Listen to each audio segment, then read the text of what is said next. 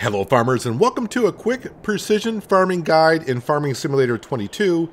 Something I use quite often in all my Let's Plays is precision farming, and I get asked questions at least 3 or 4 times a week.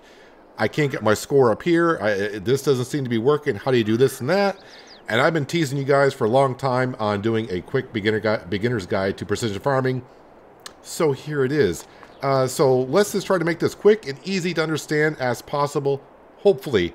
So with precision farming, you're going to have this tab over here, right over here, and we want to click. You're going to click on that. And here's your environmental score. You always start off at 50. I don't own any land currently or anything like that. But there are 5 things you need to maintain with precision farming to get your score up as high as you can. Because the higher your score is, the more of a bonus you get when you sell items. You can get up to a 15% bonus when selling items. So like grain or productions from production buildings. So the higher the score, up to a 15% bonus you can get when selling items.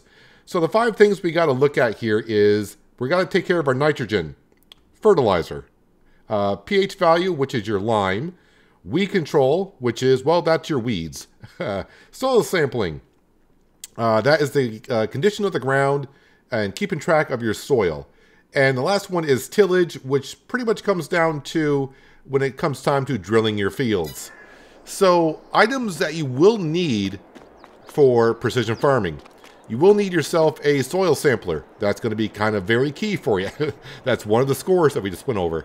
Of course, you're going to need yourself a weed sprayer and a particular weed sprayer.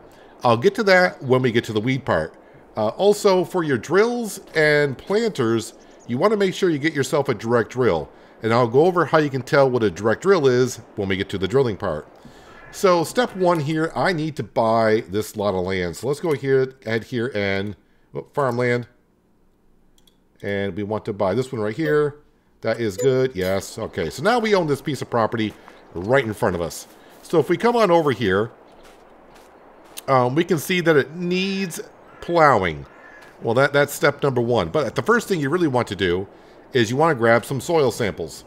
So we're going to grab our JCB and we're going to take some soil samples. Pretty simple. So the soil sample I was referring to just a second ago, once you activated the Precision Farming DLC, you're going to come on down here and you're going to find the Acera Scout. And they do cost about $17,000, but if you want to lease it, that's fine. You can go ahead and do it. There is a mod I would recommend if you have like really, really big farming fields.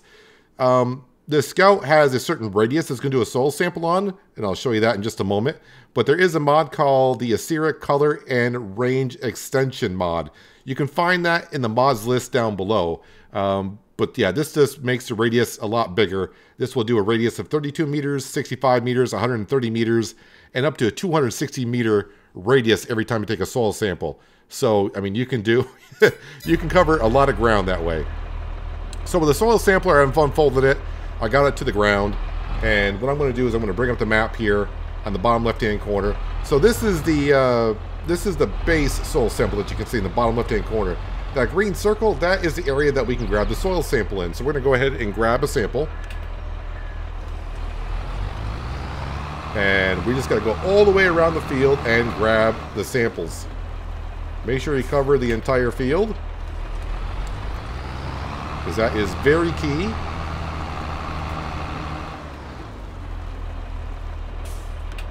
So if you did precision farming in FS19, it is just a little bit different on how it's done. Not a whole lot, but it's a little bit different. Alright, that is the whole field covered for grabbing soil samples, but we don't actually have them analyzed yet. So if we come over to here, we can kind of see over here that the field number 52 is all in a maroon kind of color. You can see soil samples taken, but we don't know what kind of soil that we have yet. Now, if you look already, our score in the field started at 50. We're up to a 57 score. That's because we come down here to soil sampling, because we have soil sampled all the fields that we own. This is for all the fields that you own, not all the fields on the map, just all the fields that you own. You can see our soil sampling score is up all the way. But what we need to do is, if I bring up the helper HUD in the upper left-hand corner, you can see send soil samples for analysis if I press Y. So let's go ahead and press Y. The soil samples are now sent to the laboratory for analysts. You will see the results on the soil types map soon. So you do got to wait just a little bit of time for those to come on in. Now you do have another option if you don't want to go around and do the soil samples yourself. I'm not sure if it's going to do it if I click on it. Let's see here, because I've already done the soil sampling on it. But you will get an option if you click on a field. You will get an option to buy soil samples in a field. So if you don't want to do the soil sampling yourself, you can purchase them. But it is a lot more expensive. I say a lot more expensive. It will cost you more because you're paying for someone else's service. So you can see that costs $900 to get the soil samples in. So now when we go to the field map, we can see we do have different soil types. So that is step one in taking care of your field. So now that we got our soil samples in, you can see in the bottom right-hand corner, we got the Precision Farming tab down there. And you can see it says soil. It tells you what kind of soil that you're in currently and the pH value of your soil that you're in. So it says that it's good, but we can see it's not exactly perfect. So we're going to go ahead and spread some lime on this field. Nitrogen level, don't pay too much attention to that just yet. You're not going to be too concerned about that. And maybe not, I know some people would like to maybe put fertilizer in a field before you plant, but I would recommend that you don't do that. So we got ourselves a spreader here with some lime into it. So we're going to quickly take care of the field and spread lime into it. I will leave the mini map up in the bottom left-hand corner. That way you can kind of see that the graph is changing color by the pH value that we're adding. So you can see the color is changing, which means we are getting the right amount of pH value on the field.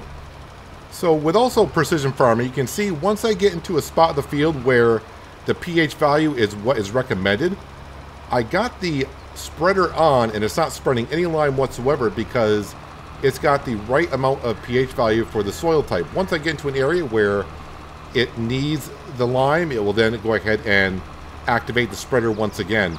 Now, the only thing with precision farming, because you're kind of doing this with sensors, and I should probably have brought that up as well just a little bit earlier, but if you're doing it with sensors, if you leave like little gaps like I did right there, I did that on kind of purpose. Now, if I go back over it, it may not spread the lime there because it's not a big of an area for the sensors to sense that it needs some pH value there. So you can see it went right over it and did not spread lime there at all. But you don't have to be too concerned about it because you can always, if I bring up the help menu once again, you can always deactivate automatic application rate. But the one thing that will do is it may overspread some lime in some areas. But that is the field all limed up. So you can see it shows also the target value if when the helper menu is up or if the helper menu is not up in the upper left-hand corner. You can see where it says target reach, pH value 6.500. And that will change depending on the soil type that you're in. Now that the field is all limed, let's go ahead and park the JCB over here. We'll just jump right back into the field over here. So now when you come into the field, you can see in the bottom right-hand corner, pH value says that it is perfect. So now we're going to go ahead and we are going to go and drill a crop into the field. Now, you definitely want to do this with a direct drill or direct planter. Now, how do you tell the difference between a direct drill planter and drill with a regular drill? So if I go down to where it says seeders, so let's pick one at random here. Let's see. First, I got to find one that won't say it. All right, so this Lemken seed drill right here, these machines are used to seed crops like wheat, barley, and canola. This is not a direct drill. Neither is this Amazon. But if you come over here to like the Kuhn, where it says no previous cultivating or plowing is necessary. If it says that, these are direct drills, and that's what you really need when it comes to precision farming. I am using the Horsch Avatar. No previous cultivating or plowing is necessary. So that is what we're definitely going to want to be using. So if we go back, because now that I put some lime down in our field, if I go back to the precision farming score, now if we go over to here,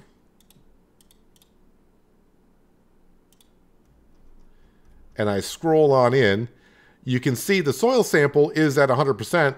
The pH value is still showing at 50. It will stay that way. Don't get nervous. I'll explain in just a little bit. But let's go ahead, and we got fertilizer in our drill, and I got it set for wheat. Let's go ahead and unfold this.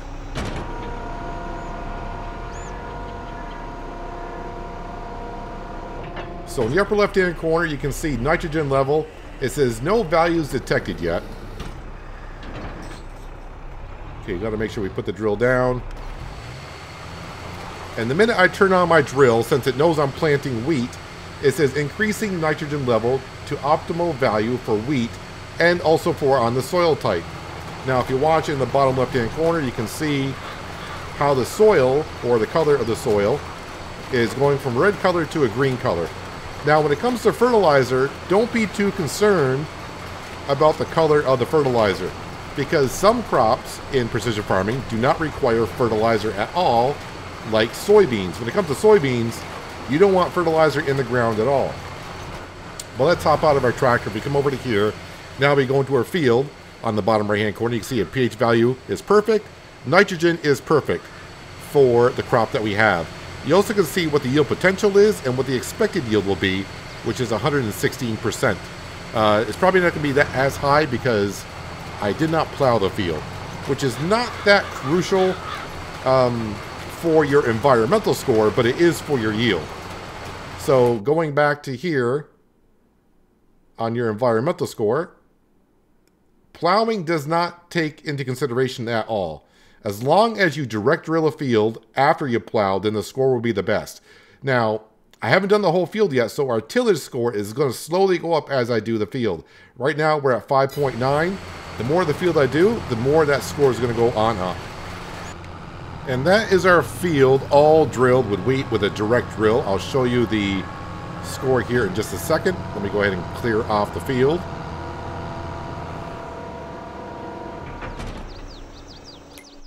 All right, so now if we go into our overall score, you can see tillage now is up all the way. I think I may have missed a corner of the field, so it's at 9.9. But yeah, you get the point. So nitrogen and pH value will not go up until it goes into the ground. So pH value, I do believe, will go up once the crop grows a little bit. The nitrogen level will not go all the way up until we actually harvest the crop itself. So we got to go ahead and wait a day for the weeds to grow. And I'll explain all about those See and Spot weed sprayer in just a moment. So, of course, after 1 month of growing, we do have weeds in the field. And as I mentioned before, you want to use a See and Spot weed sprayer. So, I am using a modded one today, but with the Precision Farming DLC, you will get yourself a John Deere sprayer right here. And what you're looking for right down here, it says See and Spray. You definitely want to get the See and Spray weed sprayer, because what that's going to do is it's only going to spray the herbicide where the weeds are. So, to kind of show you how it works, and it's something we need to get done. And this is the Jatco weed sprayer. Once again, if you're seeing a mod here, it should be in the mods list down below. But this is going to make quick work of this. I do have the See and Spot sprayer on here. So before we go into the field, I will show you overall. Soil sampling, as you saw, we got done. We did the direct drill in the field. That's why our tillage score is all the way up. Nitrogen and pH values still have not moved, and they shouldn't until we harvest. And now weed control, you can see we're right at 50%, and our overall score is a 62. But let's go ahead and turn it on. And if you look closely, if I can scroll in, you're going to see it's not spraying across the entire bar of the sprayer. It's only spraying right where the weeds are. You know, kill all the weeds, of course. So we just want to make sure we get the whole field done here. Actually, going that way, you can see a little bit better where it's only spraying where the weeds are. And you won't go through the herbicide that much at all.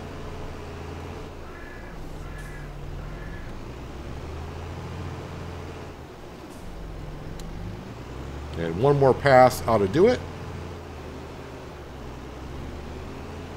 Okay, maybe 2 passes. Want to make sure we get the whole field.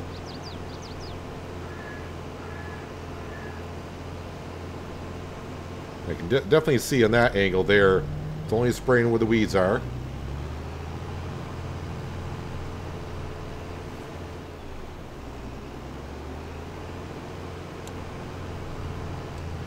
And there we go. The whole field is done. So now if we go into our score's jumped up to 77. And you can see the weed control, we got a perfect score on the weed control. Now, of course, you can do all these other things differently, but you won't get the best score possible. And that's what you're really trying to do. So with the weeding all done, the field's pretty much all taken care of. And I should just go over this again. I'm only covering the precision farming part of it. I know if I come to the field, it says it needs plowing, which I didn't do. It needs rolling, and that would help out where I expect to yield a little bit more. But right now, I'm just going over the precision farming aspect of it. So now what I need to do is I need to wait for the crop to grow and come time to harvest. And like I said, when we go to harvest, that's when the nitrogen and pH value gets read, and those scores will go up. And our overall score will go from a 77 probably up to like a 99, maybe even 100. You can see even right now with just 3 of the bars all the way full up.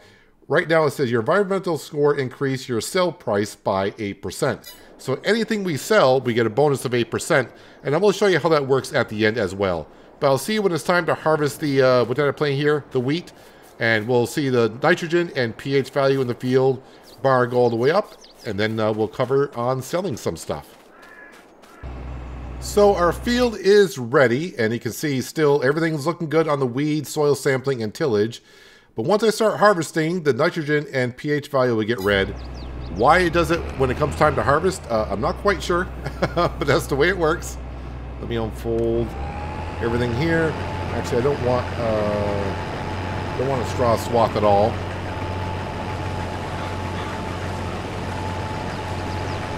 So we'll come in here and give it a harvest. So I'm gonna get this field all harvested. I'll bring it on back because the harvesting is not what we're really here for. Is this basically going over the precision farming? We'll have a look at our score and see if we got everything right up to the max. So now with our field all harvested, our scores should be very, very good. I'm a little concerned. I kind of forgot when I was drilling the field. I kind of missed a slight little part of the field right there. So that may affect our score a little bit, since I didn't really get nitrogen on it because I didn't plant there. So it may be at like 98%. Yeah, there's a little strip and I was going around with the avatar drill. I missed a little section right here, so it may affect our score. But anyways, let's go ahead and see. 97 and nitrogen value. Yeah, wow, that hurt me quite a bit actually. So you can see I got a 14% bonus. If I got up to 98 or 99 score, I would have gotten a 15% bonus. So that's kind of my bad in rushing trying to get things done here, which I shouldn't be doing when I'm trying to make a how-to video. But with that being said, though, that is where our score is. Now, a couple of things I want to go over that you don't need to do with precision farming. So, because I did it at the very beginning, then someone told me, no, it doesn't matter. When you buy yourself a tractor, and it doesn't matter which tractor you're doing, and you're doing precision farming, you're going to see the Icera Pro Compact down here. Now, you can see it's roughly $15,000 to put them on your vehicle, and it's for every vehicle. You can see them being added right on the mirrors here, these little white sensors here, and I think there's even one on top here.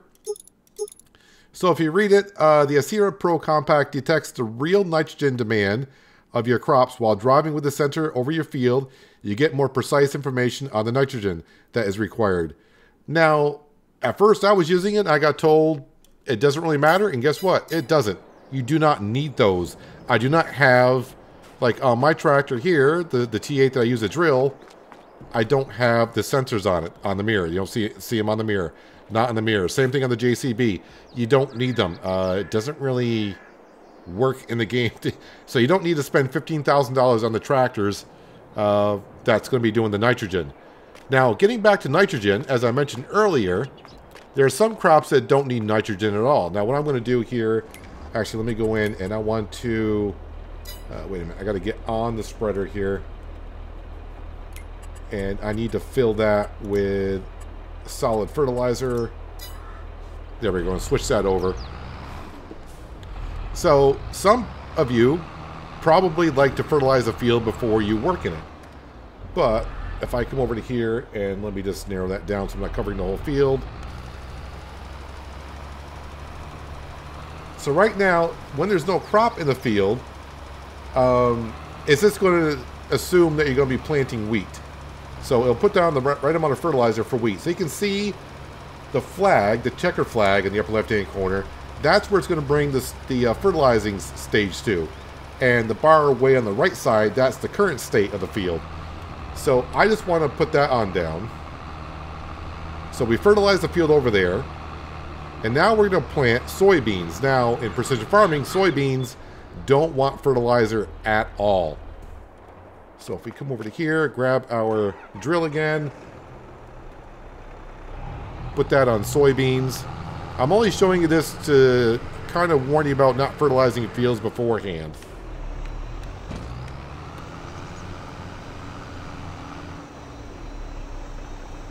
Now, you don't need to put lime down every time. If I come into the field, so it was perfect last harvest, but now it's saying it's reading good.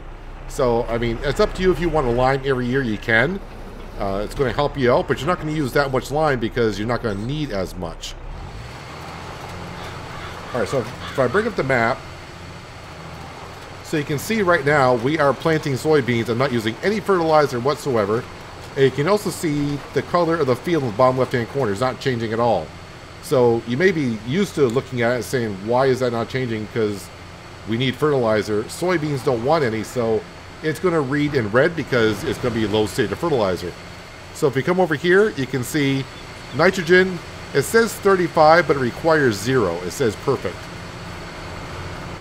Now if I come over here, and we're going to plant where we fertilized, still won't take any fertilizer.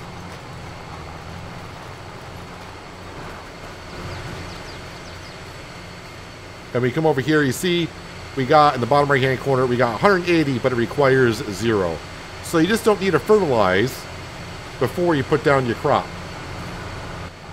As long as you got yourself a direct row with fertilizer spray, fertilizer capacity in it, you're more than fine. So now that we've done one field, you can see our score is almost perfect because I screwed up on the planting part of it.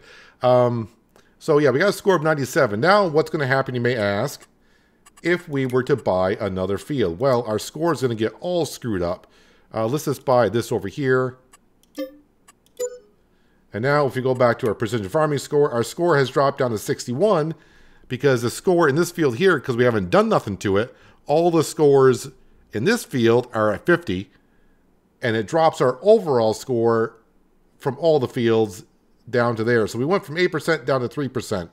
So be careful when you're buying your fields. Make sure you sell your products before you buy new fields because it's going to take a year for everything to register what's in it. Now, going back to this field here, you can see our score is up almost on everything. The pH value now has been registered, and so has the nitrogen. So they'll pretty much stay the same year after year as long as you keep up on it. Same thing with the soil samples. And how do you know when you need soil samples? Well, if you come over to here, to the pH value, you can see you got the pH value and the color coordination to it. You're going to come down here and you'll see black where it says out of data. So if this whole field is black, that means you need some more soil samples. Same thing for the nitrogen. Now, if I wanted to get my score back up, if I go back to farmland and we sell this, sell that farmland back, our score has jumped back up to 97. But the next thing I want to show you, because we do get a score, if you've never done precision farming, as you can see, we get a 14% bonus. We're going to go ahead and sell some stuff. Actually, let me grab my grain trailer here that I didn't really use, and we'll go sell some crop. I'll just throw some, we'll just fill up with wheat. All right, let's go sell some wheat, and we'll see the bonus that we get for 120,000 liters of wheat at this time of the year. All right, let's sell some grain, and we'll see the environmental score bonus kick in.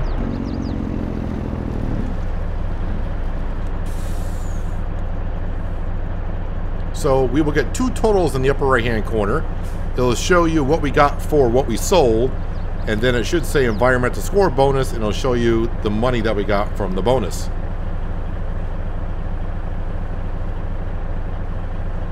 So as you saw, I only fertilized the field once when I drilled it. That's the only time I had to do it. Of course, lime is probably, like I said, you can do it almost every year, and you won't use as much lime at all if you lime it every year. So 41,834 for the harvest and 5,886 for the environmental score bonus. So yeah, if you've never done precision farming, you do get a bonus if your score is up high enough. And yeah, I just prefer precision farming myself in my Let's Plays because to me it seems like it's less work.